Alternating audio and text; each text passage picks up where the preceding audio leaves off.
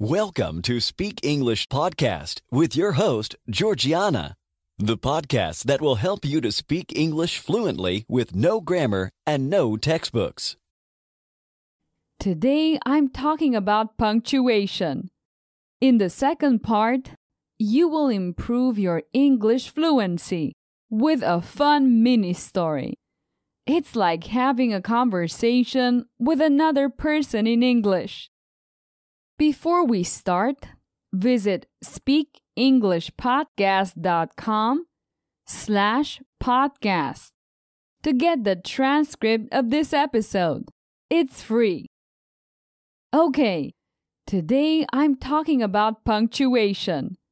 By this word, I mean the different spelling marks used when writing. These are the main ones. Period or full stop. Full stop is a punctuation mark that we use to show the end of a sentence.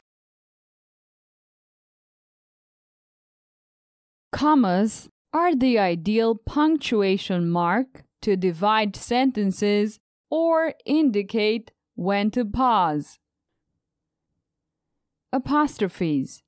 We use them to identify something that belongs to someone or to show a letter or multiple letters are missing from a word. Colons are used to precede a list of items, a quotation, or an expansion or explanation. Semicolons indicate a pause, usually between two main sentences, longer than the indicated by a comma. Ellipses. We use them to show that one or more words have been removed from a quote and create suspense by adding a pause before the end of a sentence. And we can also use it to show the end of a thought. Quotation marks inform the reader that you have used written material from other sources or direct speech. Question marks indicate that the speaker is asking a question. They're used at the end of the question or interrogative sentences. Exclamation marks. These can change the sentence meaning and tone. They still end a sentence, but they can add emotion, whether excitement, anger, or nervousness. Round brackets are used similarly to commas when we want to add an explanation, an afterthought, or a comment related to our primary line of thought, but different from it. Square brackets or brackets, we use them for special purposes, such as technical manuals.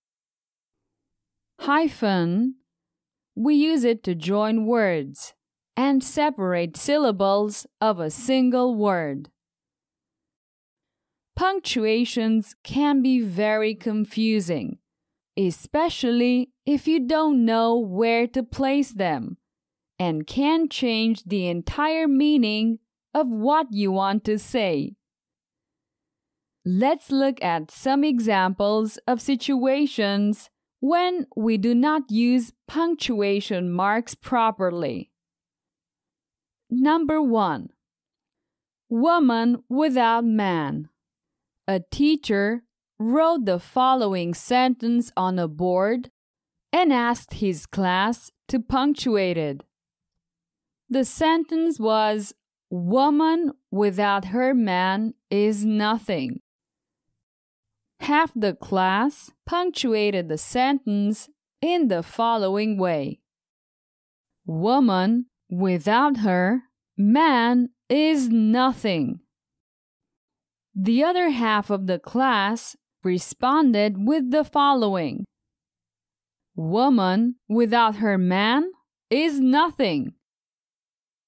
Fascinating how punctuation can change the meaning of a sentence entirely. Another example.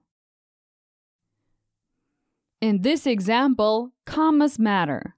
We could say, "Let's eat, Granny," or "Let's eat, Granny." Do you see the difference? Number 3. Eat your dinner. You say to a child, "Eat your dinner." And you say to a cow, "Eat your dinner." Here, apostrophes matter. Another example. I'm sorry I love you. When you're in a terrible fight, you might say a horrible thing like this one. I'm sorry I love you. And when you want to make up again, you can say, I'm sorry, I love you. Number 5. I find inspiration in cooking my family and my dog. That sounds crazy, right? We need some commas here. Let's hear it again. I find inspiration in cooking my family and my dog. That's much better.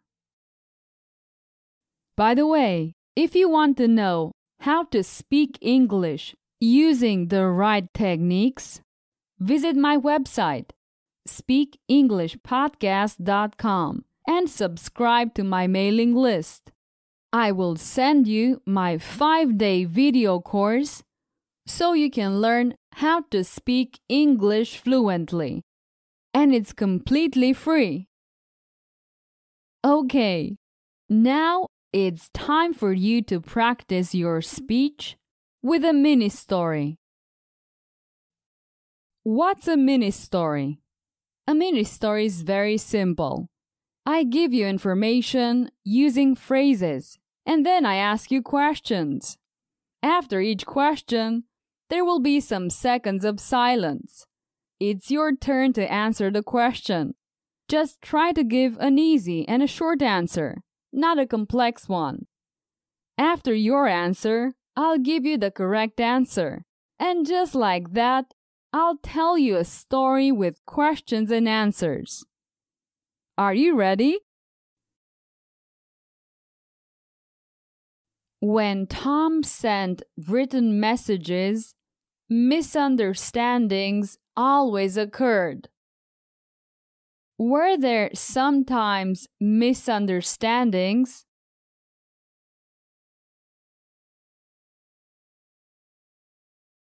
No, not sometimes.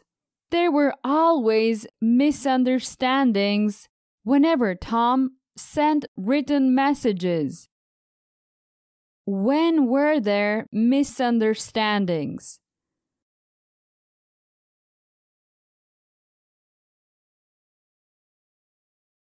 When Tom sent written messages, text messages.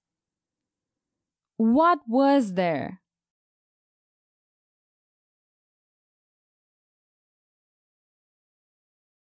Misunderstandings. There were misunderstandings.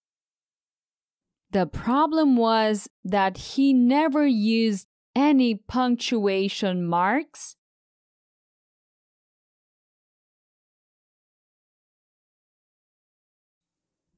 Yes, that was the problem. He didn't use any punctuation marks. The problem was that he didn't use road signs.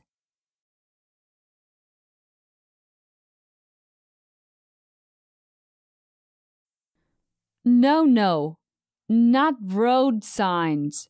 Punctuation marks. Who didn't use punctuation marks?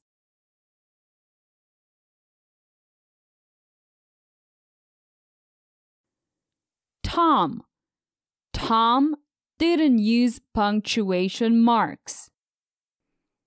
Tom started using punctuation marks, but he put them all at the end of the message. Did Tom start using punctuation marks?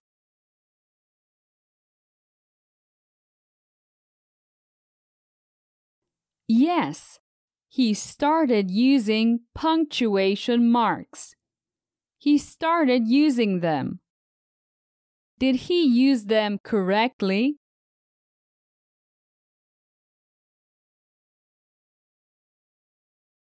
No, he didn't use them correctly. He used them incorrectly. Tom's plan made the situation worse, not better. What did it make better?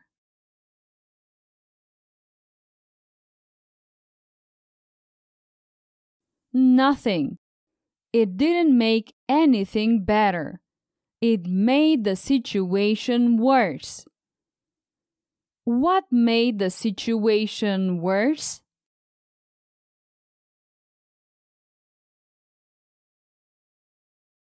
Tom's plan. Tom's plan made the situation worse. In the end, Tom, tired, started sending video and audio voicemails instead of written messages. Was Tom tired?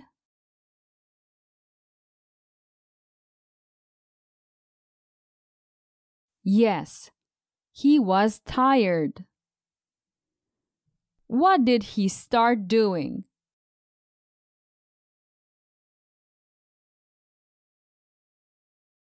He started sending videos and voice audios instead of written messages.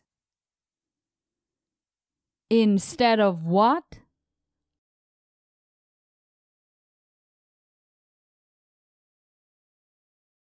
Written messages. He started sending videos and audios instead of messages. Very good.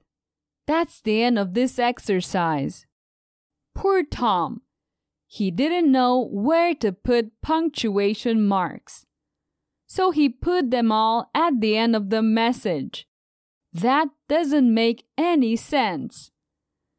Tired of so many misunderstandings, he sent videos and voicemails. That way, he avoided misunderstandings. Perfect! It's the end of this mini story. As you can see, through questions and answers, you can practice and improve your speech, just like in a real conversation. It is one of the techniques that I use in my premium courses. I recommend you to take a look at speakenglishpodcast.com/courses. Okay, we have reached the end of this episode. Remember to listen to it several times. It will help you with your English. See you soon. Bye-bye. Did you enjoy today's episode? Get the transcript now at speakenglishpodcast.com.